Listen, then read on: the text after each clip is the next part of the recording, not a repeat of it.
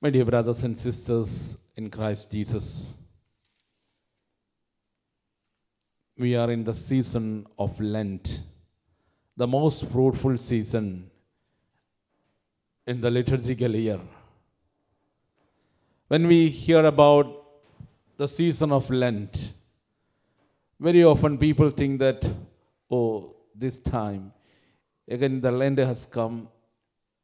And even those people who believe in God, those people who practice the faith, some of them think that this season we are called to make a lot of fasting, prayer, and in a way it seems to be not so nice.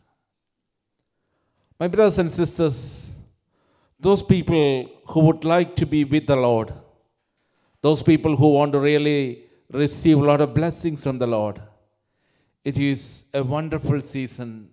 It's a blessing for all of them to be part of this great season of Lent. We are all human beings. We are trying our level best to meet the person of Jesus Christ. Not only meeting the person of Jesus Christ, during this season we are trying to meet our brothers and sisters who are far and who are close to us. What does it mean to take fasting, or what does it mean to be in prayer, especially in this season of Lent?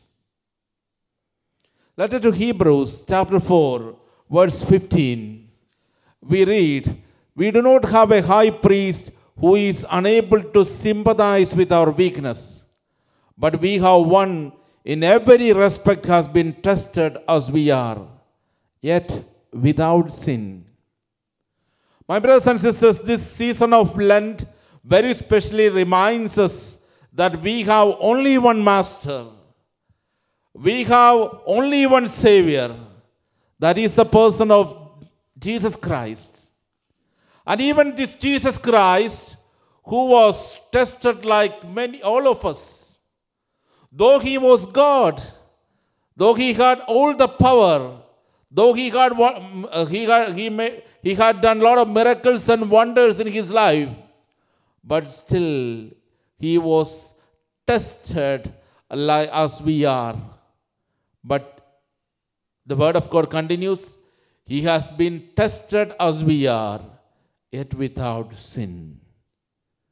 So my dear brothers and sisters, we all will have temptations of our daily life. Surely people have an inclination towards sin. Even though we are fasting, we are attending prayer service, we are reading the word of God, but still we all have to face a lot of temptations and sufferings in our daily life. But the advantage with those people who are with spiritual weapons, as you know, prayer, fasting, and penance, they are spiritual weapons. Those who are with these spiritual weapons, they will be tested like Jesus, but they will survive that testing. He has been tested as we are, yet without sin. Those people who believe in God, those people who practice the faith, and those people who has vested with the spiritual weapons, they will be tested yet without sin. So my dear brothers and sisters, those who would like to lead a holy life, this is a wonderful time for us. We all would like to lead a holy life. We all would like to meet the person of Jesus Christ. We all would need to have conversation with him. We all would like to see him. We all would like to receive blessings from him. This is a wonderful season for all of us, my brothers and sisters, to grow in our spiritual life. To grow in our spiritual life. Very often people say that I really want to grow in my spiritual life, but very often I am tempted and I am fallen in sin. Why? Because we do not have the spiritual power. So for a Christian, for a Catholic who is in the season of Lent, it is a time for you and me to grow in our spiritual power. What are the ways to grow in spiritual power? Word of God, fasting and prayer, penance. During this season of Lent, the church asks each one of us to spend more time with the Word of God, to reflect with the Word of God, to spend more time in prayer, to do fasting and penance, so that you may renew your own spiritual life. People think that this is an old way of Lent, or this is an old style of spirituality, that people don't eat certain things, people spend more time in prayer. No, even this most modern world, to grow in spiritual life, there is no other way other than prayer, fasting, Word of God. My brothers and sisters, this is the energy behind all people who would like to grow in the person of Jesus Christ. Very often people say that I am tempted. Yes, our Master Jesus Christ is also tempted, but yet without sin. Saint Alphonse Liguori used to tell that a person who has overcome the temptations, he is really a blessed person. He is really a blessed person. He is really awarded. He will be awarded by the Lord Himself. To have temptation and to do sin, they are two things. To have temptation is normal part of human life. There were temptations even for Jesus. But to overcome those temptations, to overcome that sinful situation, that is the merit of someone who has real experience of God. If you do not have real experience of God, if you do not meet the person of Jesus Christ, then it is not easy.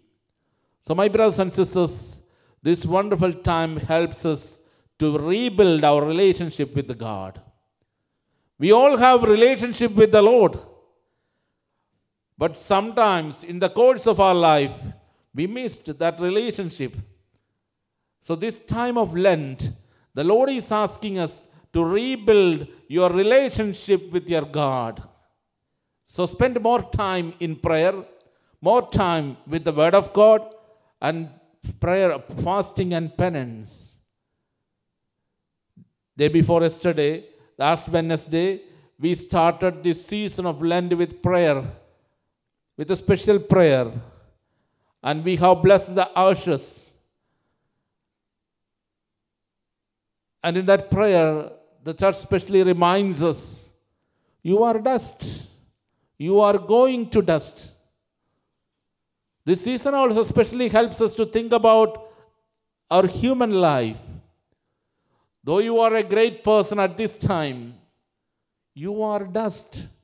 You are going to dust. You may be a big businessman. You may be a doctor. You may be an engineer. You may be a famous preacher. You may be a singer. Whatever it may be. Brothers and sisters, we are all coming from the Lord. We are all dust. And we are going back to dust. Actually, this is a wonderful season. Helps us to think about our own life. Our own life. Very often we think that we are fasting, we are praying for the church, and we are doing a lot of penance for the people around us, for the sinners. There is some truth in that, but more than that, we are thinking about our own life. Our own life. In the busy schedule, we do not have time to think about ourselves. We are very much thinking about our havings. We say that I'm doing this, I'm doing that. I have a lot of money, I have this house, I have this company, I have these degrees. We are so much thinking about our havings and doing. I do this. Brothers and sisters, these 40 days, very especially, the Lord tells us, leave all your havings. Think about your being. what you are. You are a person specially blessed, anointed, and helped by the Lord. Your life here on earth is a blessing from the Lord. You are a person specially called to do the will of God in this world, to worship your Lord, to serve your brethren, and to make your life more fruitful. After a certain time, you will be called back. That is why Ash Wednesday, very especially when we bless the ashes, it reminds us we are going to be dust within no time. So, brothers and sisters, this is a wonderful opportunity for us to think about our own life, especially Christian life. This is also a time to reflect on our personal life. Sometimes we are people who are very much proud of our havings, our doings. But the Lord is asking us, what you have is a given gift. Thank the Lord for all the gift and think about your simple life. You are a person who is going to be dust very soon. So prepare your ways. Plan your life.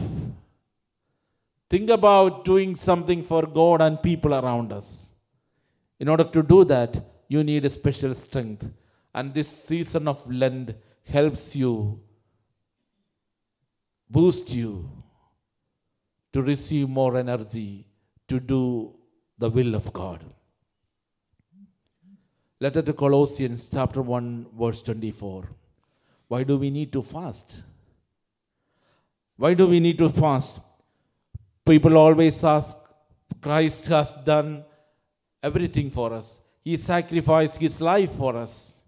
And in his sacrifice, everything is completed. That is the perfect sacrifice. He suffered for us. He died on the cross. Then do we need to fast again? Do we need to fast again? Do we need to pray again? Do we need to do penance again? My brothers and sisters, Christ has done the perfect sacrifice. And that is the most perfect sacrifice. Nobody can do anything more than that. Christ has done, and by his sacrifice, the grace is given to all of us. But letter to Colossians chapter 1 verse 24. I am now rejoicing in my sufferings for your sake, and in my flesh I am completing what is lacking in Christ's affliction for the sake of his body. That is the church. St. Paul reminds us Christ has done everything for us. He has sacrificed his life for us. A perfect sacrifice is done. Nobody can do more than that. Then why should we do prayer, fasting, and suffering? St. Paul reminds us, I am rejoicing in my sufferings for your sake, and in my flesh I am completing what is lacking in Christ's afflictions. Though Christ has done his perfect sacrifice, the grace he is pouring out the grace. As a person of lot of limitations, I'm not able to receive that grace.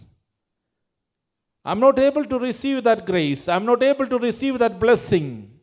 In order to prepare myself to receive the wonderful blessings and grace from the Lord, I am fasting, I am praying, I am doing penance.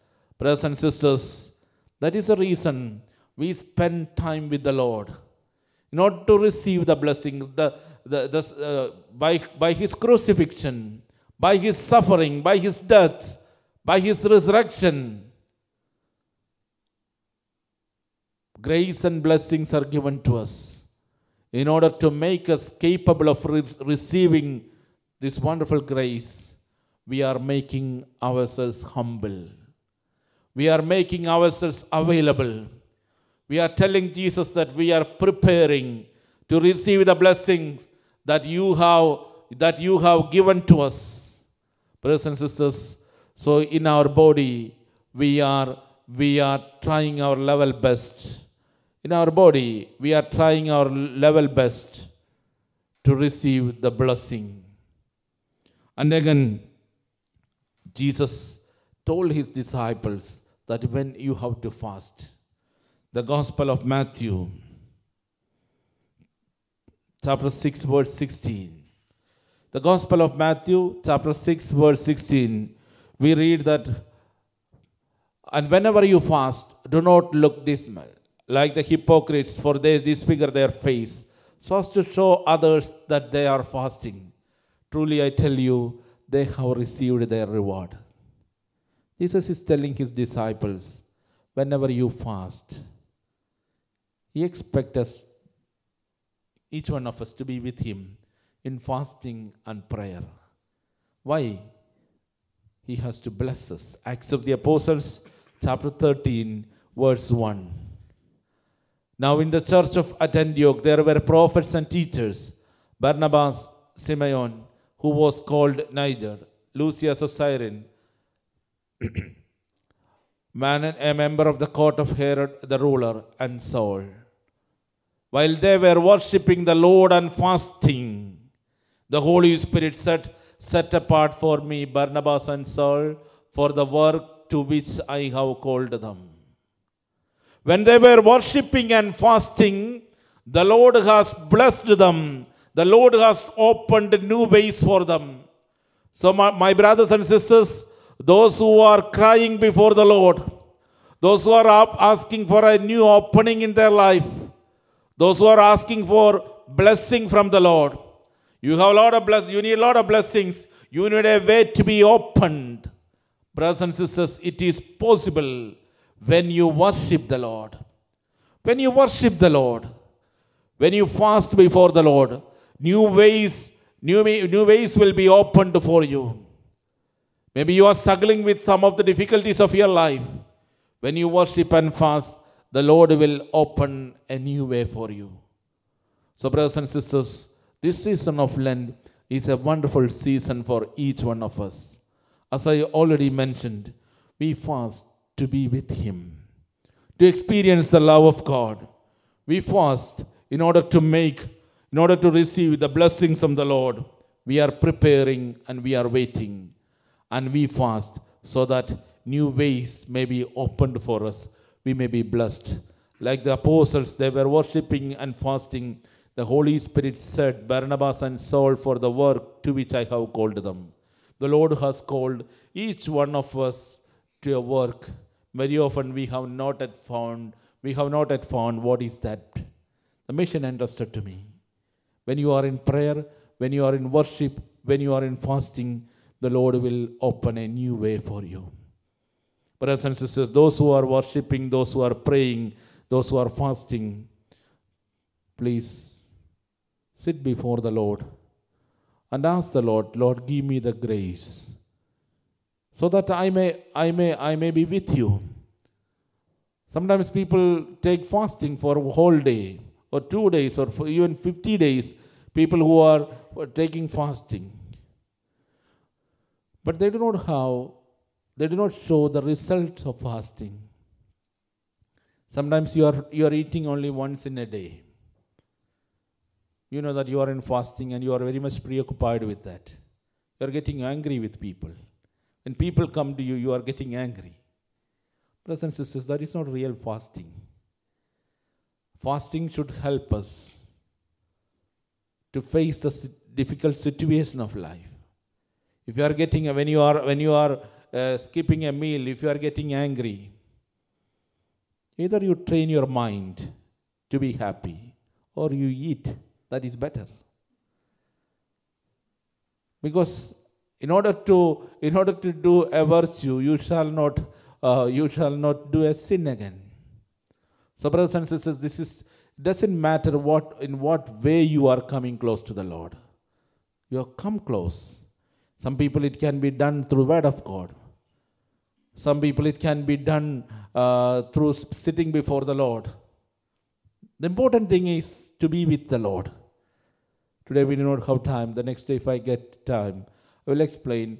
The Pope Francis has very clearly told us 10 ways to be with the Lord. 10 ways. It is not that something we are avoiding. It's more of a passion and love for Jesus Christ. So brothers and sisters, this season may help us more and more close to the Lord, so that God may become our friend.